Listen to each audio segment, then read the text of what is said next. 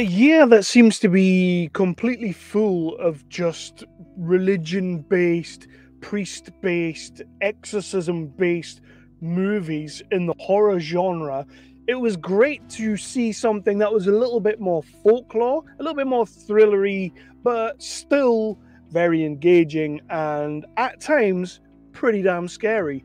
And for that, I have Chris Cronin to thank, the director of The Moor. I'm really happy to finally get to talk about it because it is out there now and you can go and see it, you can go and rent it, you can go buy it, you can go get it. Does anybody rent anything anymore? You can get this movie, The Moor or The Moor or whatever you want to call it, The Moor. You can get this movie right now. We're going to talk about it in a second. My name is Kevin Halden. This is Nerdly Out Loud, the official channel of nerdly.co.uk, your favourite British home for all of your news, reviews and exclusive interviews. We like to cover everything from the big budget to the low budget to the no budget, with a special keen interest on the lower end of the scale. And that's what this movie is. Director Chris Cronin has come out with a little bit of a banger. It's a nice slow burn horror thriller folklore tale, and we're going to talk about it in a quick hot second. But first of all, hit that like, hit that subscribe ding, that notification bell so you do not miss any more uploads, whether it be an interview, a review, or anything else that ends in ooh that I am going to bring to you.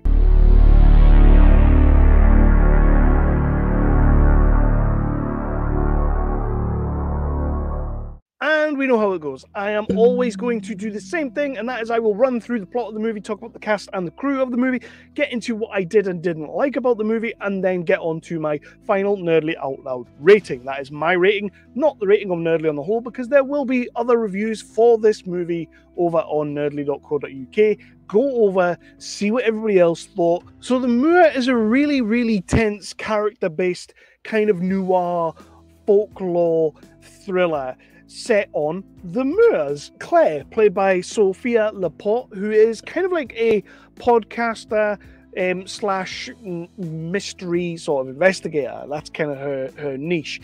And she is approached by a childhood friend's father, who we get a little bit of a flashback. We get a little bit at the start of the movie where we see a young boy and girl going into a shop, and the girl wants the boy to cause a little bit of a distraction so that she can nick some sweets because she's a little bit of a rebel. She steals the sweets, she runs out.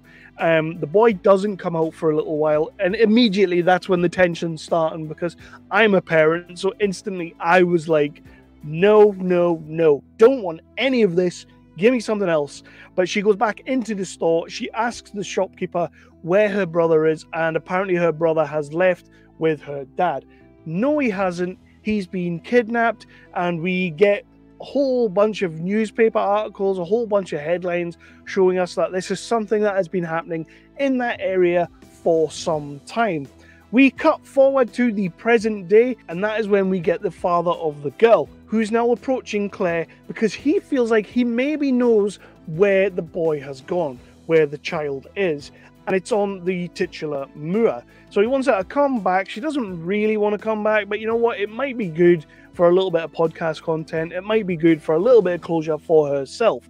So they go back, and when they go back, we get a little bit more backstory through the kind of the interviews from the townsfolk. Some of the townsfolk know a little bit more than we do, obviously, so that's how we're going to get a little bit of exposition, I guess. They're going to tell her a little bit about that, but all of this is just slowly building up the tension, building up the drama. We want to get there, but we don't want to get there yet.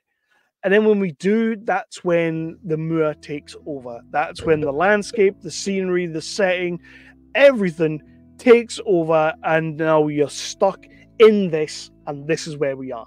But we are also joined by a father and daughter duo in the form of Alex and Eleanor. Eleanor has these kind of psychic abilities, sort of, so when she's near it, she can sense it.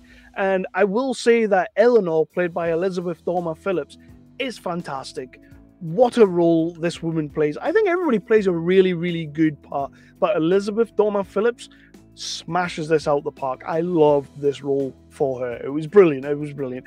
But they go out there, stuff and things start happening. Obviously, we need a story to progress. We need some thrills. We need some chills. We need some horror aspects. We need a couple of jump scares, not too many, just enough to really kind of keep us on edge. Let's talk about the cast and the crew a little bit right now, because I do want to talk about Chris Cronin. I think he's really built a fantastic sort of folk tale here something that you could really get invested in by the fact that we take our time to get there. We take our time to learn who our characters are. We take our time to learn what has happened in the past around this small town.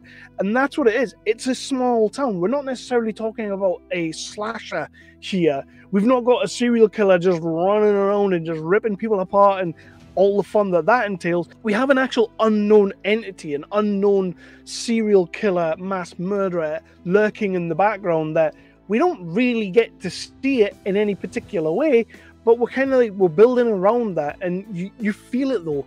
It is omnipresent. It is always there.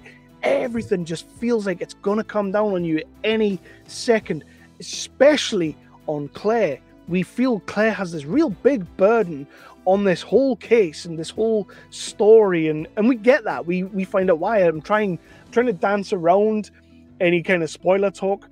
You do understand why she is doing this. You completely understand. She's a fantastic character, really well laid out, really well led, and I do think that Sophia La Porta plays brilliantly. And David Edward-Robertson. Now, let's talk about David Edward-Robertson, who plays Bill, the father of the missing child.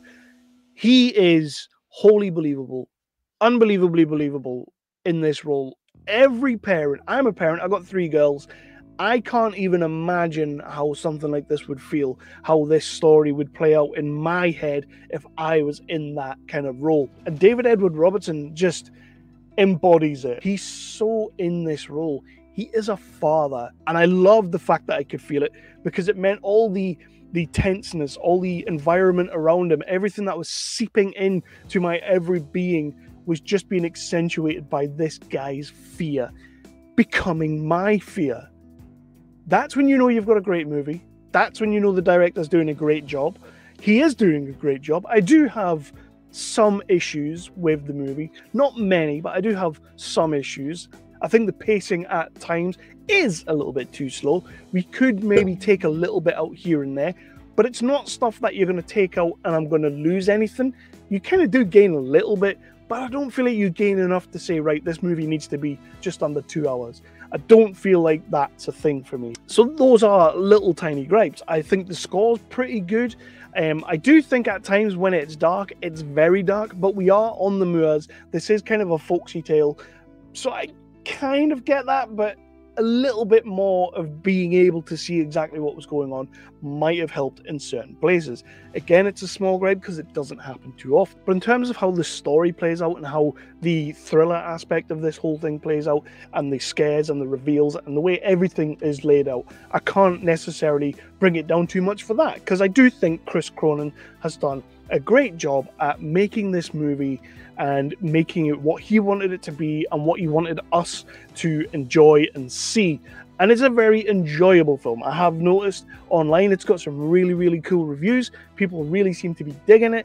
It's getting some really good positive feedback for the actresses involved, Sophia La Porta and, of course, Elizabeth Dormer-Phillips. They are both getting just great plaudits, and rightly so. Like I say, Elizabeth Dormer-Phillips as Eleanor is a treat to watch. She really, really gives this whole otherworldly aspect. She's this kind of actress that, you know, the good old days of the golden age actress who can bring something to the screen and the screen's just alive every time she's on it.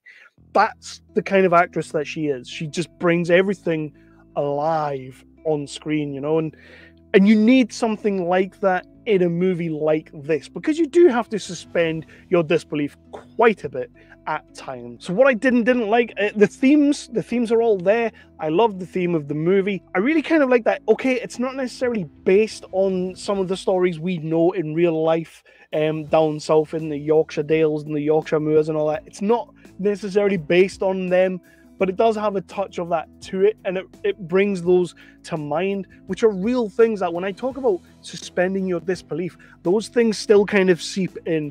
And of course, the child kidnapping at the start of the movie, every parent's nightmare. I hated seeing that. Kind of like Black Mask or Black Phone a year or two ago with Ethan Hawke. That kind of that plays on your mind a little bit. But honestly, I just think that this movie works.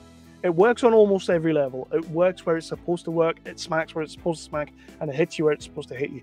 And then when it's supposed to give you a fright, you get that fright. And that's what I like, because they earned you only get a couple of jump scares, not very many, but this movie completely earns your jump. It earns that scare. Whereas a lot of movies, I think, go for the cheap way out, and they go for the cheap way to get you out of your seat. That, to me, doesn't always work. So when you build and you build and you build and you build and you play on my mind, you play on my emotions, you play on my psyche, my fear, when you do all of that, and then you make me jump, or you make me feel, it's because you've earned it.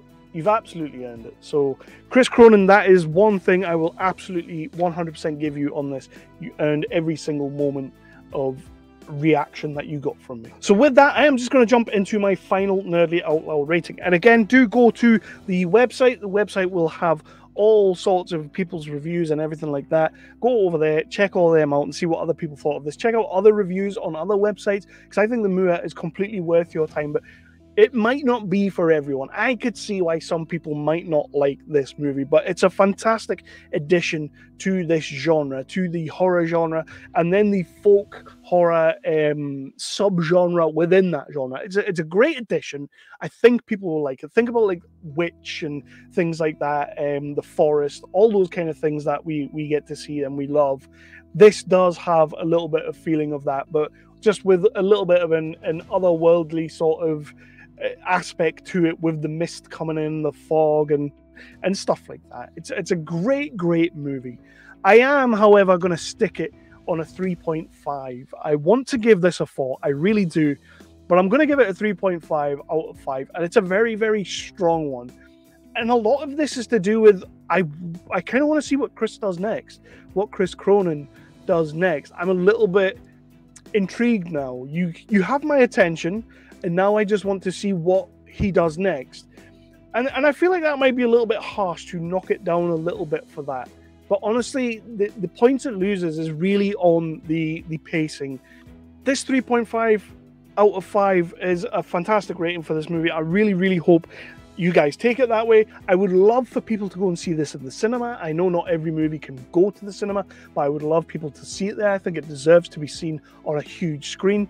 I would love people just to get it, to see it, let other people know about it, spread the good word of the Moor and Chris Cronin's movie, and let us get the word out on this film, because it's cracking. It's a brilliant film. 3.5 out of 5. I will absolutely be watching this again shortly, anytime soon. I'll be watching this movie again. So I'm just going to round it out there, and I'll say 3.5 out of 5. My name has been Kevin Halden. This is Nerdly Out Loud, the official channel of nerdly.co.uk. Like, subscribe, hit that follow, hit the notification bell, and it will tell you whenever I've made a new upload, whether it's an interview, a review, or anything like that. Just go and click it. It will let you know, so you never have to miss another video from me. And we all know that you're waiting every single day for that little notification that says Kev's uploaded, because he's your guy. My name is Kevin Halden. 3 out of 5 for the Moor. Go and check it out. It's available everywhere now. See you next time.